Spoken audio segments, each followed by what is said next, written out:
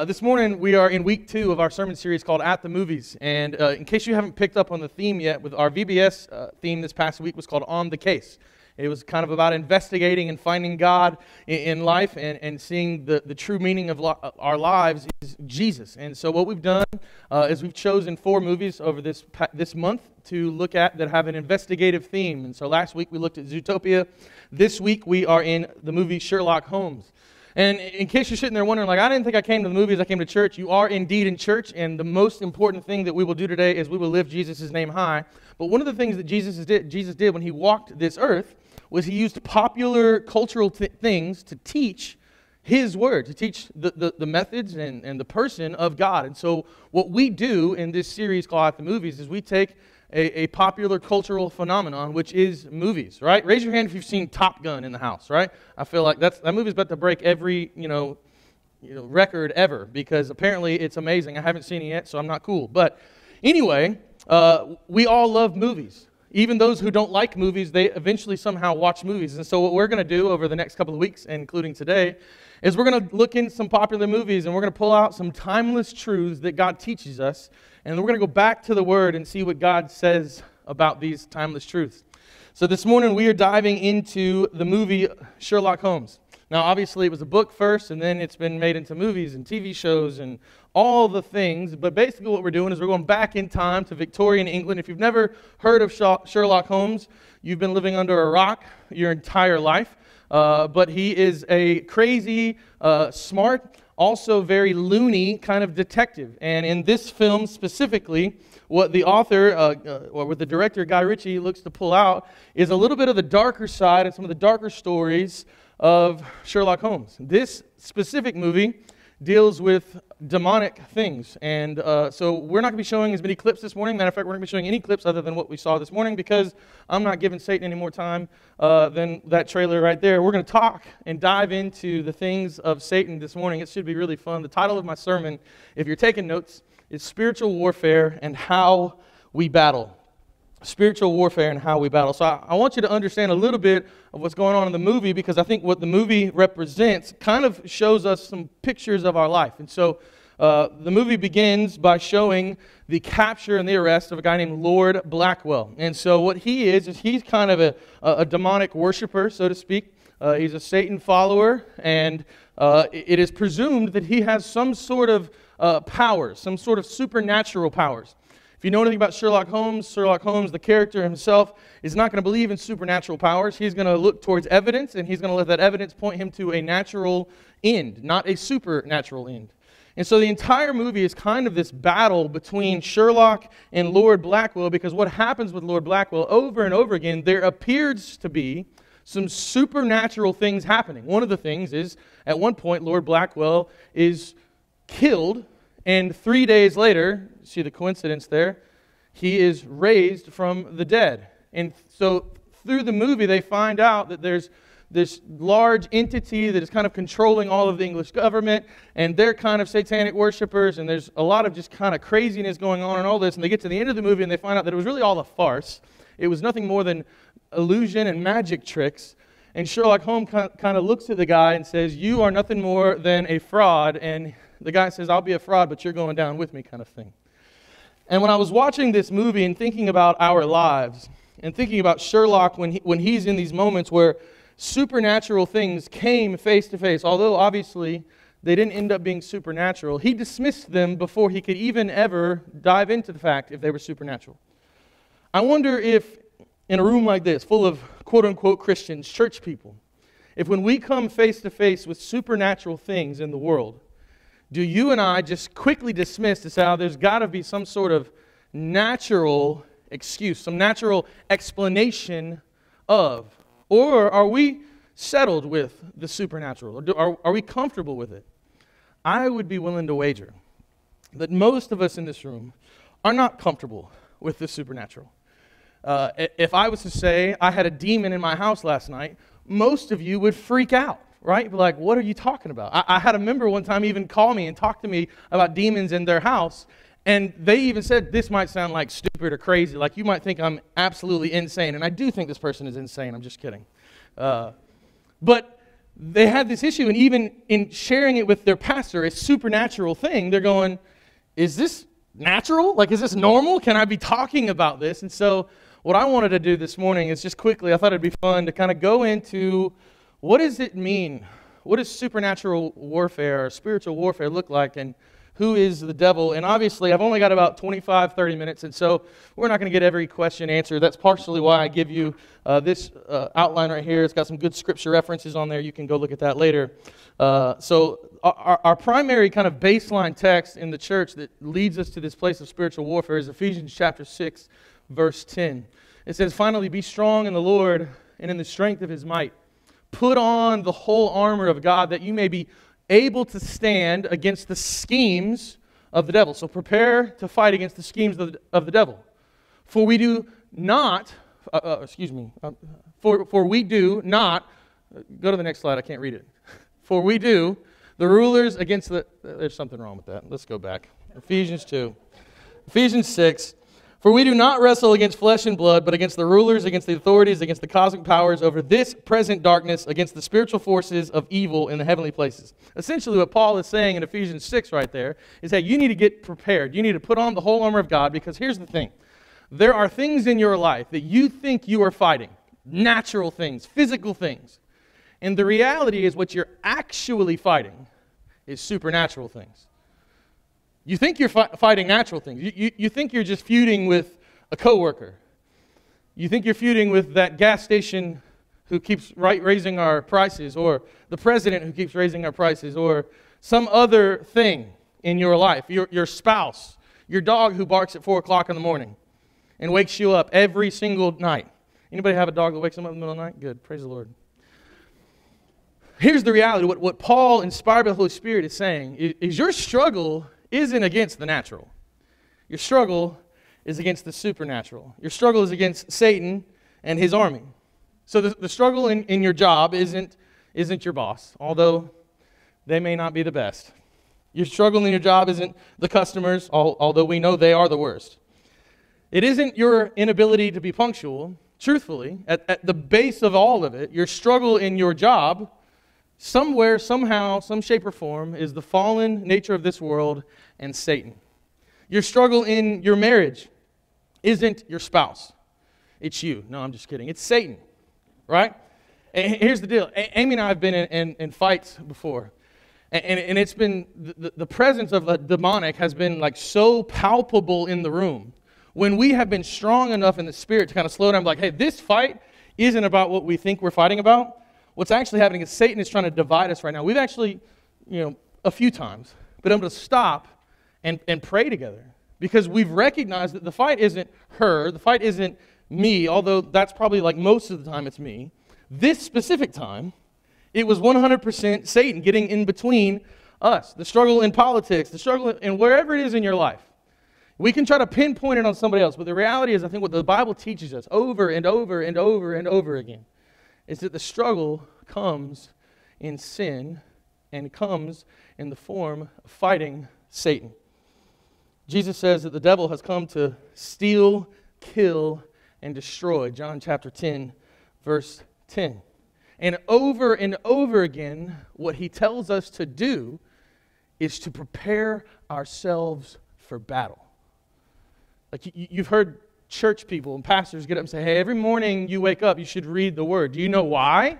It isn't just because it says it in the Bible. It is because we believe that you should prepare yourself for battle. Peter actually says to gird your loins. So they used to wear kind of like this skirt kind of thing they walked around. If you've watched The Chosen, you kind of have an idea of this. Or even Gladiator, the movie, right?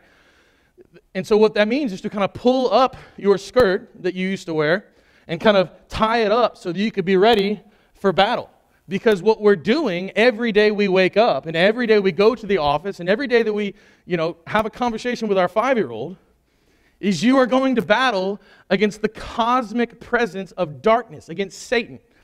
I'm not battling my 5-year-old who doesn't want to eat anything but candy for breakfast. It feels like I'm battling them. I'm battling Satan and fallen nature and flesh.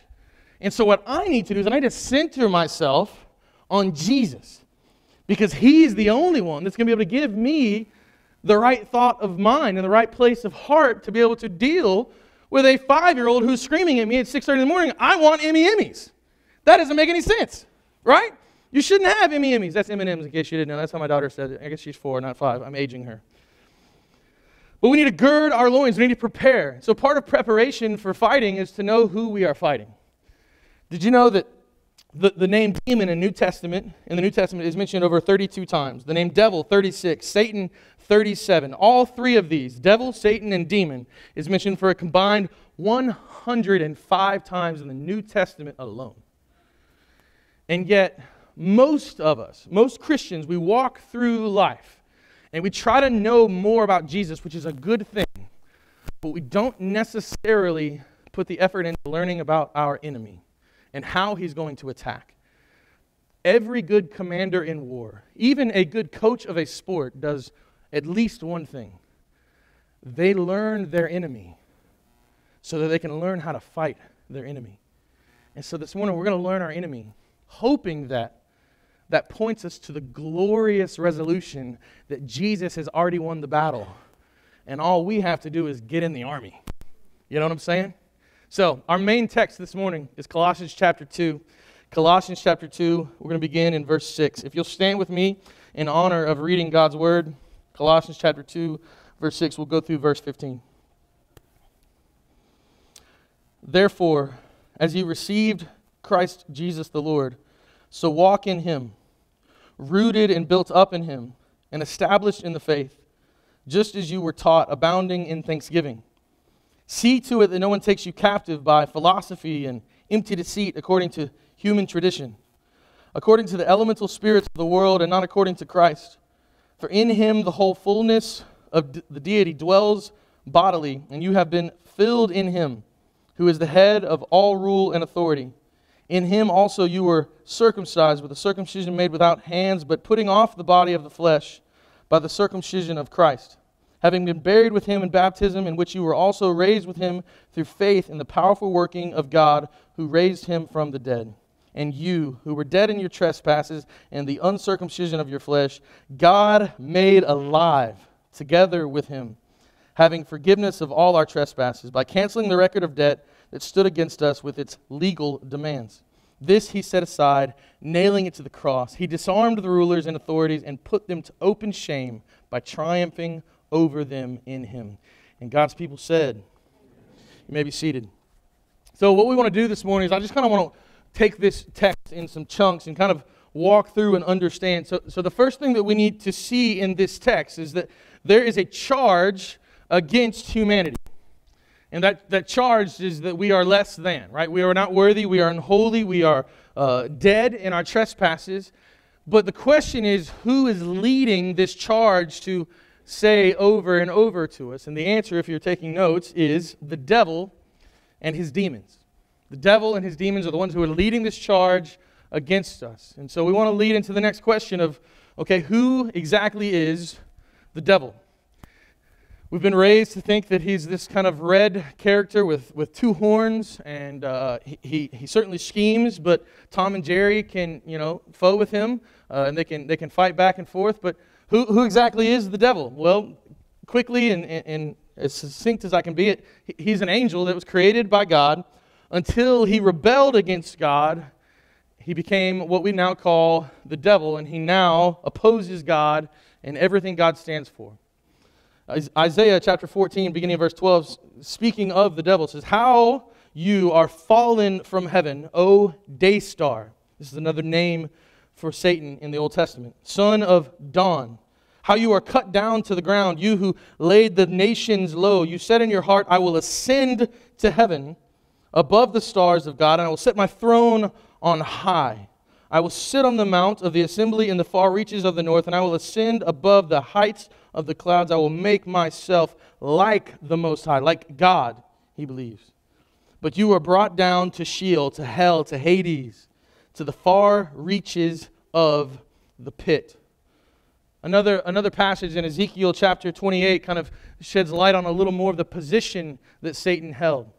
It said, "You were anointed as a guardian cherub." This is a division of angels.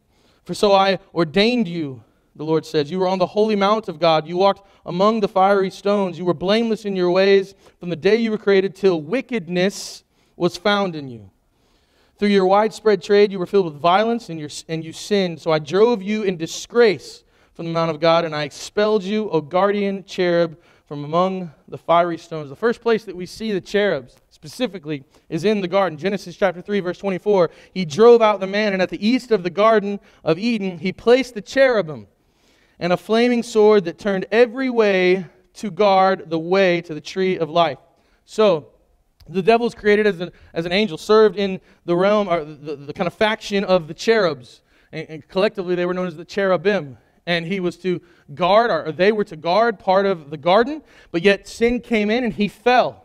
And when he fell, he was then cursed, as you can read in Genesis chapter 3, along with Adam and Eve, and then ultimately the rest of us. And so this fallen nature then corrupts everything around us. But what's interesting is if you read in that, I think it was that Isaiah 14 passage, who was hell originally created for? It was not created for you and for me originally. It was originally created for the devil. Matthew 25, verse 4 says, Then he will say to those on his left, Depart from me, you who are cursed, into the eternal fire prepared for the devil and his angels. So a lot of times we think of hell as a special place for people who are separated from God. And that is true. That is a true statement. But ultimately, it was first created for the devil because he sinned first. He fell first. In his heart, he sinned against God. He believed that he could be greater than God himself. And so that pride caused him to fall in sin, and God cast him out, and then he was a part of the unraveling of humanity, what we have brought upon ourselves. This is the villain. This is the one who brings the charge against us, the devil. And then other demons decided to other angels, I should say, who began to be fallen demons, when they turned, followed in his paths. And so this is who is leading the charge against God. This is leading the charge against mankind. So we know who the villain is. We know who the antagonist is. But what are their methods? How does Satan attack? Because this is the part that I think is very applicable to our life. This is the part that we need to understand. This is the part that Sherlock would look to investigate and figure out, okay, this is the bad guy. How does the bad guy operate? What does this look like in our life? And this is the part that you and I need to kind of lean into. Because there are moments in your lives when you will succumb to sin. You will see the walls closing in. And what I would like you to see is not necessarily the walls, but how Satan is looking to lead an army against you. And there are ways around this army. There are ways to battle back. So, going back to our main text, Colossians chapter 2, verse 8, says, see to it that no one takes you captive by philosophy and empty deceit, according to human tradition, according to the elemental spirits of the world, and not according to Christ. So when we look at Colossians 2:8, when Paul is writing to the church in Colossae, one of the things that he says to them is, hey, one of the ways that Satan is going to attack you is by philosophical thought. In our modern day, you might even be able to say scientific thought, right? Because no longer in the public sphere can science and religion cohabitate. I mean, it should be able to, but what happens? Constantly, you have to choose a side. It can't be that there's something that we don't know. It has to be, well, the answer is this. And so if the answer is this, then God can't exist, right? We had to evolve from nothing. It couldn't have been ex nihilo, creation from nothing. No, it had to be that we came from this, and then we turned into monkeys, and then now we're people. Right? There couldn't be some other type of explanation, because science and faith have to go in opposites, at least according to the world. And I don't know that that's true. I don't know what the Bible teaches. So what we want to do is want to lean in. What does the Bible say more about Satan's tactics? Well, number one, it says that he is the accuser. So he will come to us and he will accuse. Revelation chapter 12, verse 10, Then I heard a loud voice in heaven saying, Now have come the salvation and the power and the kingdom of our God and the authority of his Christ, for the accuser of our brothers, who accuses them before our God day and night, has been hurled down. He comes to us and he says, you're not enough. You're not enough. You can't do this well. You can't do that well. God doesn't love you. How could he? See that thought that you're thinking? There's no way God loves you. You don't deserve this. You don't deserve that. He accuses you day and night. Then he says he's the tempter. We saw this firsthand. What did he try to do to Jesus in the wilderness? He tried to tempt him. 1 Thessalonians chapter 3, verse 5. For this reason, when I could stand it no longer, I sent Timothy, this is Paul writing to Timothy, to find out about your faith. I was afraid that in some way the tempter might have tempted you and our efforts might have been useless. So those of the faith can then be tempted by Satan to abandon the faith, to sin, to fall away from God. So he comes to accuse us. He comes to tempt us. And then what does it say in 1 Peter 5:8? He says he looks to devour us. It says, be self-controlled and alert, because your enemy, the devil, prowls around like a roaring lion, looking for someone to devour. He looks to completely destroy your life, 100%. He's not merely looking for a tie. This isn't soccer. It's not a win for him, right? He wants you to lose this game. And how does he do this? Well, sometimes he takes on the form of false gods. 1 Corinthians chapter 10, verse 20. It says, no, but the sacrifices of pagans are offered to demons, not to God. And I do not want you to be participants with demons. I don't know how you view other religions at times, but what the Bible teaches clearly is that these little g gods in our world, some of them, in fact, are not just innocent, writings to try to understand the world that we live in. They are literally authored by Satan. So he takes on the form of false gods. He recruits false ministers. 2 Corinthians 11. And no wonder, for Satan himself masquerades as an angel of light. It is not surprising then if his servants masquerade as servants of righteousness. Their end will be what their actions deserve. There are pastors in this world that will say, I love Jesus. And they could be no further from Jesus. They have zero desire to be with him, to follow him, to teach, to learn his ways, and to then follow with their life. Which that leads us to the next thing. It says that Satan will lead those people and others to teach false doctrine. 1 John chapter 2, verse 18 says, dear children, this is the last hour. And as you've heard, the Antichrist is coming. This isn't necessarily a reference to the person of the Antichrist. It is a reference to people who are Antichrists. Even now, many antichrists have come, right? This is how we know it is the last hour. How do we know that it is the last hour? Because antichrists have come, meaning people who teach false doctrine, people who lead people astray from the Word of God. So when I get up here and preach and I say, hey, it's important that we read the Bible and not necessarily listen to me, you want to know why? I want to make sure that you know that I'm not an antichrist. Like, that's it. Like, I know that's like a crazy and a loaded term in our world. Nobody says antichrist and they think about Kirk Cameron and Left Behind. But here's the thing. It's important. It's important that you know what the Bible says. Not what I say, because my words are going to fall and fail and come short. So we need to get in the Word and know what the Word says. So he creates false ministers. He creates false doctrine. He takes on the form of false gods. He also creates false disciples. Matthew chapter 13 says, Jesus told them another parable. The kingdom of heaven is like a man who sowed good seed in his field. But while everyone was sleeping, his enemy came and sowed weeds among the wheat, and then went away. When the wheat sprouted and formed heads, then the weeds also appeared. The owner's servants came to him and said, Sir, don't you sow good seed in your field? Where then did these weeds come from? An enemy did this, he replies. The servant asked him, Do you want us to go and pull them up? He says, No, because while you are pulling the weeds, you may root up the wheat with them. Let both grow together until the harvest. At that time, I will tell the harvesters, first collect the weeds and tie them in bundles to be burned. Then gather the wheat and bring them into my barn. This is a parable that Jesus teaches to show us that there's a lot of people that will be in the church, but they will not necessarily be of the church. He says it in another way, that there will be many that come to me on that day, and they will say, Lord, Lord. And I will look back at them, and I will say, I never knew you. Flee from me. And this is something we need to be aware of as the church. Like, this is something we need to understand, that he raises up false teachers. He raises up false disciples. He then teaches false doctrine. And even false little g gods in this world are represented by the devil.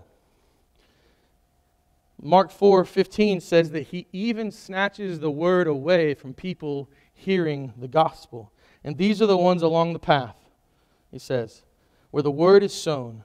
When they hear, Satan immediately comes and takes away the word that is sown in them.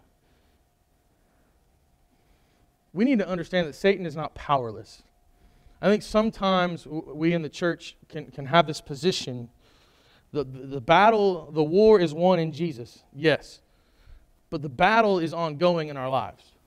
The battle is ongoing around us. This past week in VBS, the battle was ongoing. As I had 34 students in this room and we preached the gospel, the Mark 4:15 passage that Satan can come and steal away the word is alive and well. As much as I don't want it to be true, it is important that you and I understand that he is not just some weak foe.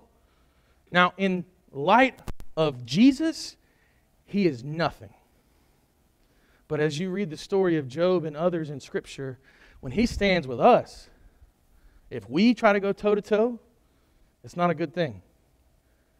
Now, when we have the Holy Spirit residing inside of us, fighting on our behalf, winning those battles, then and only then can the devil be overcome. So you might be asking, okay, so we know who's against us, it's Satan. We kind of know who Satan is and kind of his tactics. Why then is Satan against us? I mean, why do you have to choose us, right? What's wrong with dolphins? You know, why can't he take them? Well, here's the deal. Satan is against us because God is for us. And anything that God is for, Satan is against. Period. Paul, in this portion of Colossians, as we've been walking through, gives us 2 verses to enlighten us of the struggle and the darkness that's around us. But the rest of those verses in that kind of paragraph, the majority of that text exists to point you back to Jesus. So we swing pendulums in life a lot, right? Like, think about the way the world goes. Sometimes as Christians, we don't study Satan and maybe the enemy enough. And then there are other times when maybe we lean too much into the fallen and into the darkness. And so what Paul is trying to show us here, inspired by God himself, is that there's a healthy balance in this world. To know the enemy, but to connect and find your identity in Jesus, the victor. I want to read that text just one more time so that we can kind of pick out some of the truths that Paul is teaching us. It says, therefore, as you received Christ Jesus, the Lord. So we know that he's talking to believers because these are people who have received Christ. He says to walk in him, to be rooted and built up in him and established in the faith. So there's a baseline for your life. When you are adopted, chosen, redeemed by Jesus, you are then called to walk in him, to be rooted in him, to have a firm foundation in him. And he goes on to say, just as you were taught. So there implies that you need to be taught. That there, again, is another reference for the body of Christ coming together and sitting underneath the preaching of the Word, getting in small groups and diving into God's Word. So we are adopted into his family. We then have a firm foundation as we are taught. And then abounding in thanksgiving, to be thankful, because the more we learn about God, the more that we can be joyful about God. The more we can be thankful that he took us from death to life. See to it. So he gives you kind of your establishment of a person in Jesus. And he says, see to it that no one takes you captive by philosophy and empty deceit, according to human tradition, according to the elemental spirits of the world, and not according to Christ. So basically, I've talked about it before, but it's that opportunity as a freshman in college. You go to that class, and that professor tries to teach you all the reasons why Christianity is bunk, right? And he says, look, they're going to do this. Satan is going to try to take this attack at you, attack at your children. When you turn on the news, you're going to see this new finding and this new thing and that new thing. And every single one of these things has been authored by Satan. So don't fall into them because you've been rooted in Jesus. Like you have your firm foundation in who God is. And he says, those are not according to how Christ works. Next verse, for in him the whole fullness, in Jesus, the whole fullness of God dwells bodily, and you have been filled in Jesus, who is the head of all rule and authority. In Him you were circumcised with a circumcision made without hands. That means you've been grafted into this family, but putting on off the body of the flesh, meaning putting off the fallen nature by the circumcision of Christ. You have been buried with Jesus in baptism, in which you were also raised with Him. See, that's the greatest thing about Jesus, right? He didn't just say, hey, come and just like sit over here as a slave to me. He says, come and be a friend of God, because you've been buried, but I've also then raised you up to walk with me. And I've equipped you through the power of the Holy Spirit. So whatever struggles you have in your life, whatever bondage you feel like you have, Jesus said it's been dead and buried. Now you raise and walk in newness of life. So don't stop looking back. Look forward. He's got a new way for you. He says you were dead in trespasses and in the uncircumcision of your flesh. God made alive together with Him, having forgiveness of all of our trespasses, by canceling the record of debt. The accuser can't come to you anymore because he's canceled it. When you stand before God the Father and He looks at you as a child of the living God, He does not see your fallenness. You know what He sees? He sees the blood of Jesus that covers all things. You are new in the eyes of God. The accuser can't come to you. There's nothing to say. He literally has no charge against you. So fight back. Because you say, I'm not innocent, but Jesus made me innocent. Praise the Lord. I don't need you. Get out of my life. You're not here. You're not welcome in this place. This temple is His. It's gone. No longer does it have a for sale sign on it.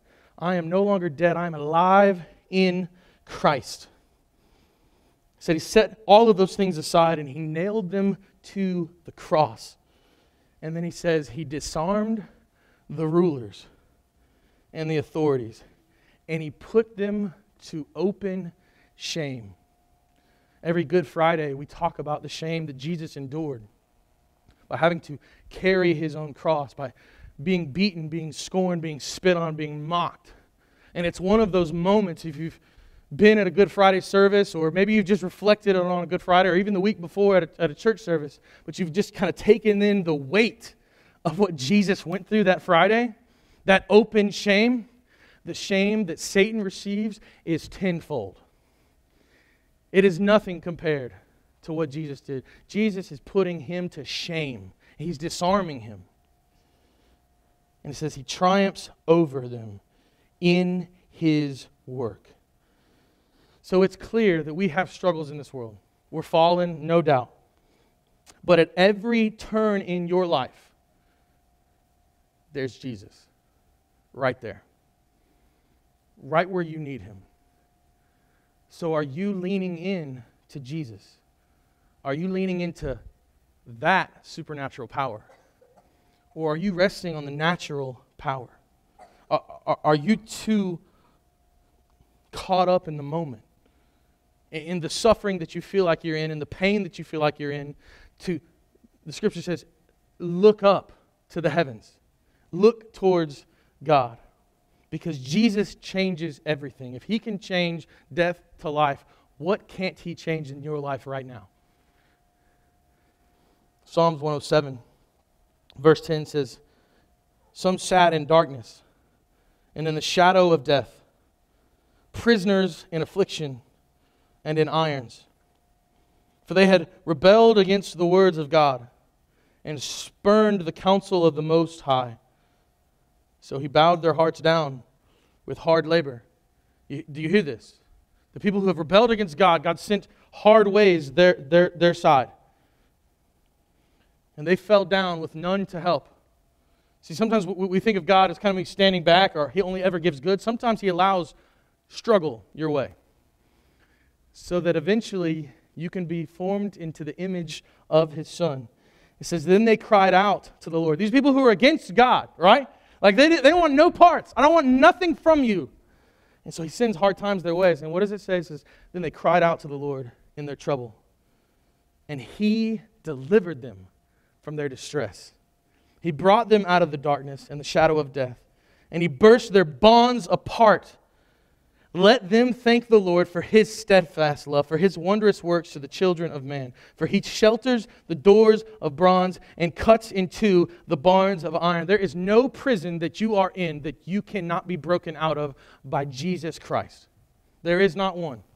There is not a financial struggle. There is not an addiction. There is no relational mishap that you can't get out of by looking towards Jesus. Now, that doesn't mean that the fallen things of this world won't affect you. Numbers 32:23, be sure your sins will find you out. I think sometimes when we're in a bad place because of our poor decisions, we go, hey, Jesus, come fix this. And what fix this means to us is just get rid of all the worldly problems, right?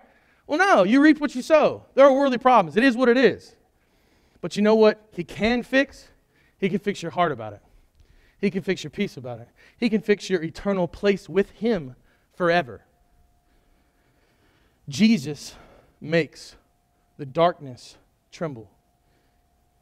Whatever bondage you have in your life, whatever sin is there, He says in John chapter 12, verse 6, I have come into the world as light, so that whoever believes in me may not remain in the darkness. Wherever you find yourself this morning, in the struggle of sin and the battle of your marriage, a personal relationship, a friendship, your job, emotional health, mental health, wherever, physical health, wherever you find kind of those prison walls, as the psalmist stated, know that Jesus can set you free. And all it takes is for you to come to the throne and say, I recognize that I am fallen, I am dead, I am a sinner of all sinners. But I recognize that You're good. And You can break every chain, You can tear every bondage, and You can separate sin as far as east is from the west. And I give my life to You. I follow You with everything that I've got. And I think sometimes as like Christian folks, we think, oh, that's just a one-time thing. That's just like this. I'm going to walk down an aisle, I'm going to get dunked, and it's going to be good. Man, I find myself having to look at Jesus every day and say, I'm giving my life to You. Now, I'm eternally secure. So don't hear me say like I feel like I've lost my salvation. No, it's a reminder of where I am and who I serve. You know, we sing songs all the time about how He is our strength when we are weak. He is our all in all. He is everything to us.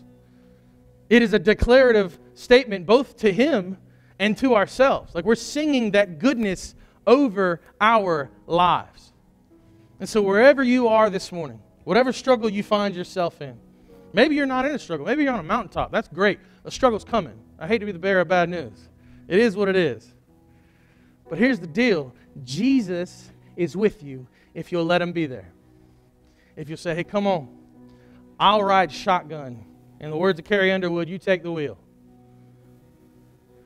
Jesus is our everything. And we need to know who our enemy is. But I think more importantly, we need to know that He has thwarted that enemy. And we can stand firm and secure that Jesus makes the devil tremble. Let me pray. God, I thank You that we are not in this battle alone, that You have not just saved us and left us. But God, You have equipped us, You've called us, You've redeemed us, You've given everything we need. Matter of fact, in your word in Romans, You said that we're more than conquerors. And so God, I just pray that we'll function as that. We'll walk in that. We'll own that truth. That in You, in Your Holy Spirit, we are more than conquerors in Christ. And just as sin came through one man, life came through another. And so, God, we lift up the precious and holy name of Jesus. If there's anyone in this room this morning that is struggling to see Your goodness, they're focusing on the natural and not the supernatural, Lord, I pray that You'll just lift their eyes, remove the scales like You did from Paul, and You'll let them see the glory and the grandeur of who You are. That You are the Alpha and the Omega, the beginning and the end. All things are for You, held for You, moved through You. And God, I pray that they'll surrender their life to You today and every day to come. We praise Your precious name. And the church said,